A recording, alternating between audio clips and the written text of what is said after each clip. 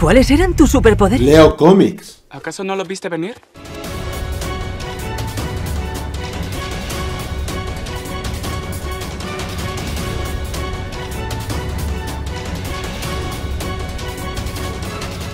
Vídeos de noticias, teorías, videojuegos a cada momento. Suscríbete para no perderte. Pues nada, gente. Vale. Pues vamos a poner lo que es situación, ¿vale? Primero, la película New Mutants. Hoy dije, mira, paso a hacer vídeo. Lo digo en un directo, total, es una tontería. A ver. Esa película que se retrasó, esa película maravillosa de superhéroes que acabó siendo de terror, que dijeron que, oh, excusa, vamos a regrabar porque queremos hacerla más de miedo todavía. Que vale, sí, ¿no? O sea, la van a hacer tan de miedo que en vez de febrero del año que viene, se iba a estrenar ahora, este mes. No, febrero del año que viene, luego se llevaron a agosto del año que viene. Y a saber si, no sé, si siguen pasando cosas, ¿vale? Mira si le van a meter miedo, ¿eh? Tanto miedo que algunos actores y actrices están echando mierda sobre esa decisión en redes sociales. No recuerdo cómo se llamaba lo que la chica, pero en la que hace de Magic, ¿vale? La del pelo rubia, o sea, largo y tal. Echando mierda, o sea, es que no se puede decir otra cosa, mierda. New Mutants va a ser mierda. Y escuchad lo que os digo, va a ser una porquería. ¿Por qué? Porque cuando un director se ha tirado meses chuleando, meses alardeando, meses vacilando que su película no tendría supervillano, ahora van a tener dos. O sea, tenía una trama tan buena, tan acojonante, que a Josh Bond declaró en muchas entrevistas: no hace falta un villano para contar una buena historia, pero va a tener dos villanos. ¿Qué significa eso? ¡Ah! Así que las regrabaciones no era para meter más miedo, sino porque Fox vio la película de Josh Bond y como era tan mierda, o bueno, espera, vamos a controlarnos, ¿vale? No sabemos si era una mierda. Como era tan del desagrado de la productora, cogieron a Josh Bond, le pegaron 4 bofetones, lo tiraron en una mesa, le ataron las manos y lo sentaron con 4 guionistas a explicarle cómo se hace una película de superhéroes. Y ahora no uno, sino 2 villanos va lo que a tener. No se sabe quién es, pero uno de ellos se está rumoreando muy fuerte que será Antonio Banderas. Lo cual que a mí, en un primer momento, que Antonio pues trabaje en los superhéroes me encanta. Porque encima es de la ciudad donde vivo, me encanta ese actor. Pero claro, cuando una película sufre grandes cambios, ¿cuál es la experiencia en los superhéroes? Y sí, te estoy hablando a ti, Justin Lee. ¿Cuál es la experiencia? Que ya algo huele raro. Y huele raro. Lo miré por donde lo miré, huele raro. Tan raro que, oye, le hemos retrasado un año. No, pues retrásala otros 6 meses por si las moscas. Que igual se nos complica el hacer un nuevo guión. Ah. O sea, acojonante. Y básicamente bueno, eso. Dijo durante... Yo leí por lo menos 9 entrevistas que el tipo decía que no necesitaba un villano. Pues tendrá 2. El típico villano malo-maloso y el villano secundario, que será vencido un poco más allá de media película. Y ahora que sea de terror, por lo visto se rumorea que para aumentar el target ya no daría tanto miedo. O sea que cuando una película coges al director y la productora no es que se mee, sino que le ha echado gasolina encima de su proyecto y le ha prendido fuego, porque el fuego que se prende es el fuego del retraso. Es lo peor que le puede pasar a una película antes de la cancelación. Así que chicos, los que estáis en el Discord y los que estáis hablando, por favor, usad las neuronas con la información que os he dado. Recapitulemos, ¿vale? Lo que sabemos. El director vacilaba de no necesitar villano. Ahora hay regrabaciones y un retraso de 1 año y medio de la película. Se estrenaba ahora, en abril. Ahora se estrena en agosto del año que viene. Gracias a Agua por el follow. Con lo cual, tienen que regrabar prácticamente la película entera. Lo que ha provocado el cabreo de los actores. Y alguno que otro lo ha dicho en redes sociales. Cuarto, importante. Si una película es buena, no hace esto la productora. Con lo cual, tendremos suerte si la película resulta entretenida. Porque esto es, ¿qué significa? ¿Por qué lo hacen así? Porque ahora Fox, como ha invertido tanto dinero en los actores, en la logística, etcétera, quiere salvar el proyecto con regrabaciones. ¡Ojo! ¿Que las regrabaciones nos puedan dar una mejor película que la que estaba propuesta? Claro. Pero ya suena a parches. A parches. No a la película original. Vale. Buena, Julio. Espérate un momento, tío. Así que, por favor, pensad lo que estoy diciendo. Y me voy a poner un poco más cerca del micro porque me cabrean estos temas. Bueno, pues conforme la información que he dicho, a ver qué pensáis de esta película y de cómo puede acabar. Dime. Julio, que estas regrabaciones tengan o puedan que hayan sido a pedido de Kevin Feige al ver el guión. No. La película que es una mierda, por eso son las grabaciones. Las dicen varias fuentes, ¿eh? De que la película no le gustó nada lo que a Fox, han desechado lo que el guión, van a intentar salvar lo que es material y van a meter a 2 villanos. Y para levantar el proyecto quieren a un villano que sea un actor famoso, Antonio Banderas. No tiene nada que ver con Kevin Feige. Julio, buenas noches. Buenas.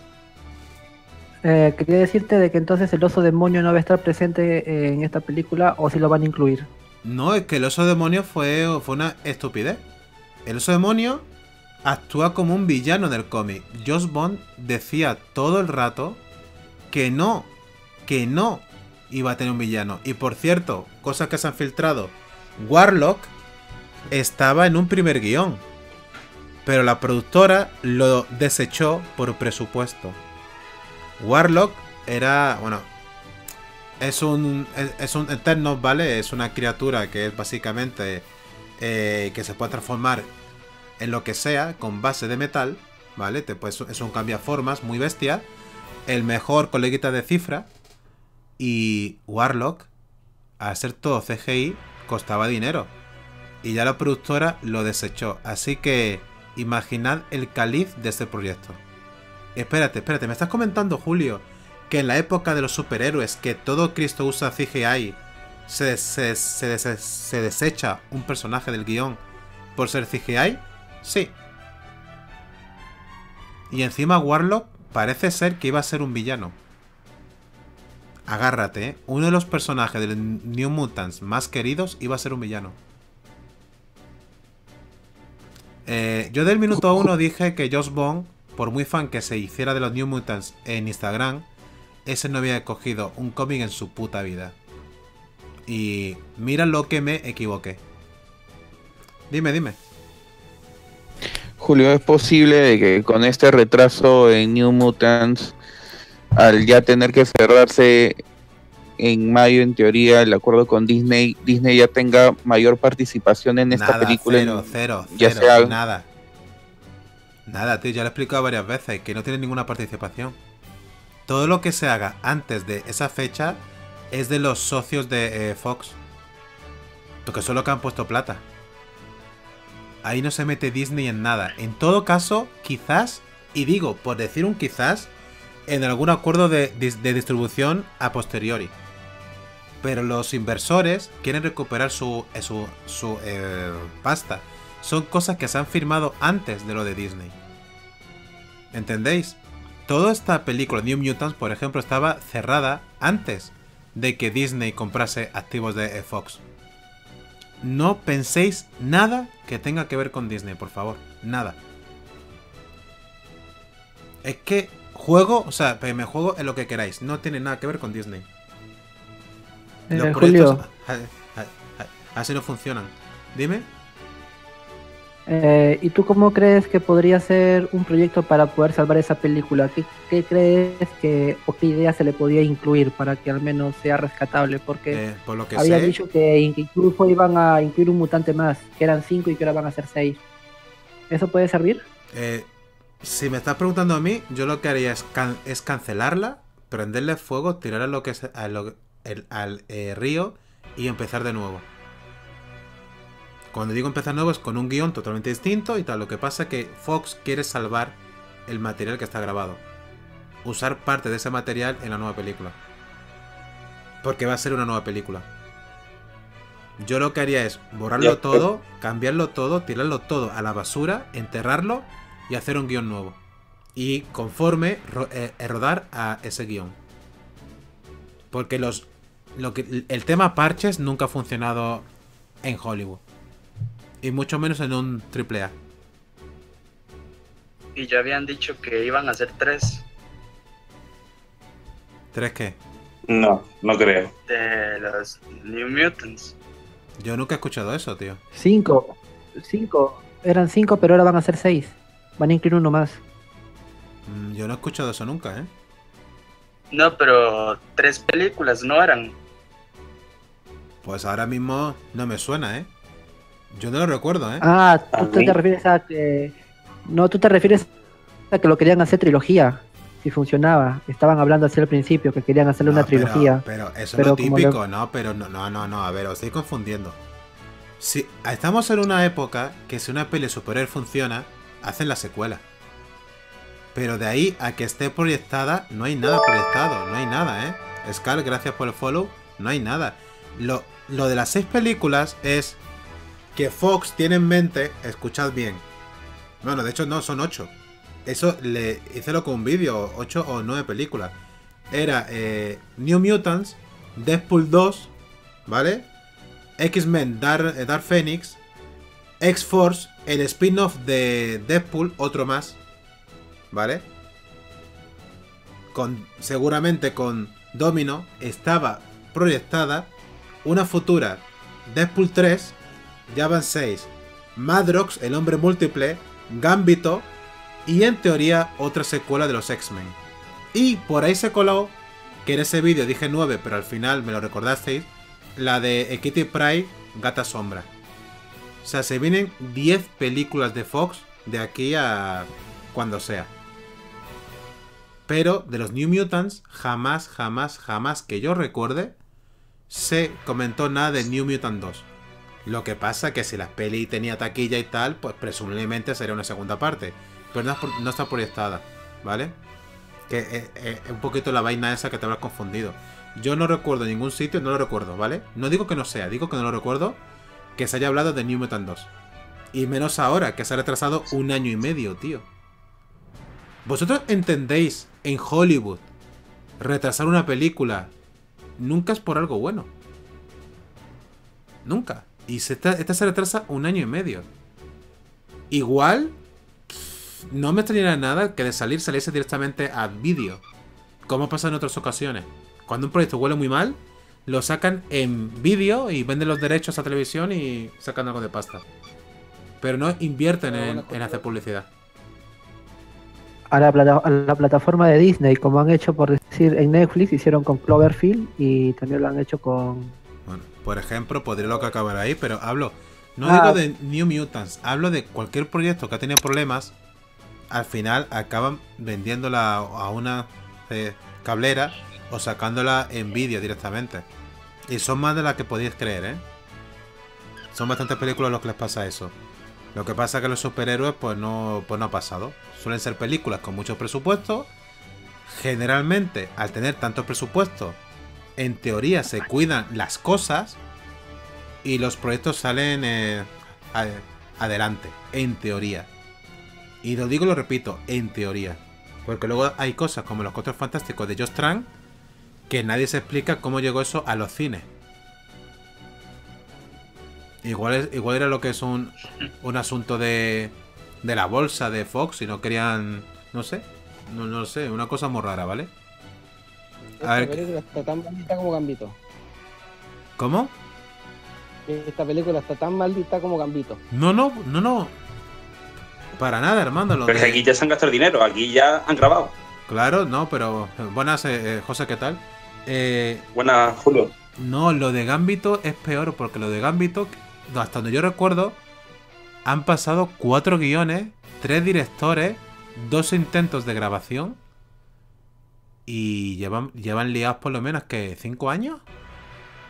A mí, Julio, lo que no me entra en la cabeza que un estudio que nos ha traído Deadpool, nos ha traído Logan, nos ha traído X-Men primera generación, nos ha traído Día del Futuro Pasado, que hayan sacado los 4 fantásticos de ellos que estén con New Mutants, así, que la sacan, que no la sacan, que sacaran la de X-Men Apocalipsis, que fue una mierda, y Dark Phoenix, que también huele raro, me choca muchísimo. De Dark Phoenix tengo ahora lo que tengo de información. Guirro, gracias por el follow. Aparte, antes de deciros, hemos dicho 10 películas cuando hablé en un directo sobre ellas.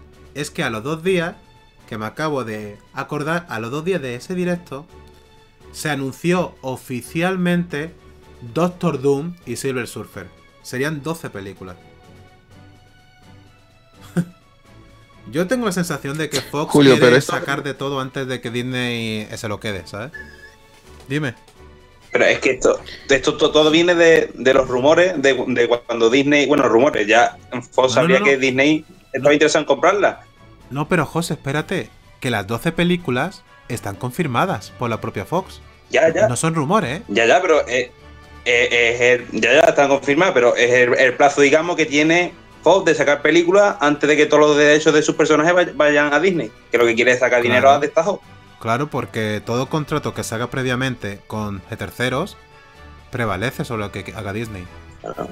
¿Por ¿Cómo qué? que saca 20 películas? Antes que alguien lo entienda, es que todos los poderes y competencias pasan a Disney en mayo del año que viene. Pero si ahora llega Fox y firma para una película con un estudio que es un tercero y con otro productor, un ejemplo, eso se monta sobre lo de Disney. ¿Entendés lo que os quiero decir? Es que esto es un lenguaje demasiado técnico como explicarlo resumidamente. A ver cómo lo resumo. ¿Cómo lo simplifico, vale? Pero esto dibuja una sonrisa en mi rostro. Pero muchas gracias por tu donación, hermano. A ver si me entendáis. Todo el poder pasa a Disney en mayo del año que viene. Pero las películas, los contratos que se firmen con terceros, o sea, con alguien que no sea Disney, ¿vale? Antes de esa fecha, el acuerdo prevalece. O sea, tú puedes firmar una película ahora y rodar en 2020. ¿Cómo es posible eso? Por la fecha de los contratos.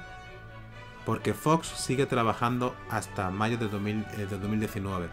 A lo mejor el tipo que firma las películas de superhéroes suelta la pluma de los contratos el 30, por ejemplo, de abril de 2019. Suelta la pluma, ya no firma más contratos. Ahora, que lo que quede se lo coma Disney. Pero esas películas, esos contratos previos ya están funcionando. Hay gente que ha puesto dinero en esos proyectos. ¿Entendés lo que quiero decir? Si hubiese Disney hecho una cláusula del tipo de no, ya no hagas más películas hasta... No, Fox no puede estar 2 años sin hacer películas. Porque sus activos en la bolsa podrían caer, tendrían menos ingresos en los cines, etcétera, etcétera, etcétera. Fox hace muchas películas, no solo de superhéroes, hace muchas. Con lo cual, yo lo que creo es que Fox está... Bueno, supongo que Fox es un poco lo que haríamos cualquiera, ¿no? O sea, está intentando estirar todo lo posible. El problema será por los aficionados si se dedica a sacar basura. Porque los New Mutants, en serio, huelen muy mal el proyecto, ¿eh? Cuando un director, os lo repito, dice no me hace falta un villano, la productora le da lo que es le da un bofetón, vuelven a grabar, se retrasa año y medio y se está hablando de 2 villanos, no de 1. En serio, hay que ser muy iluso para no ver que esto huele a mierda. O sea, aquí pasa algo. Aquí pasa algo muy raro. Bueno. ¡Qué aburrido!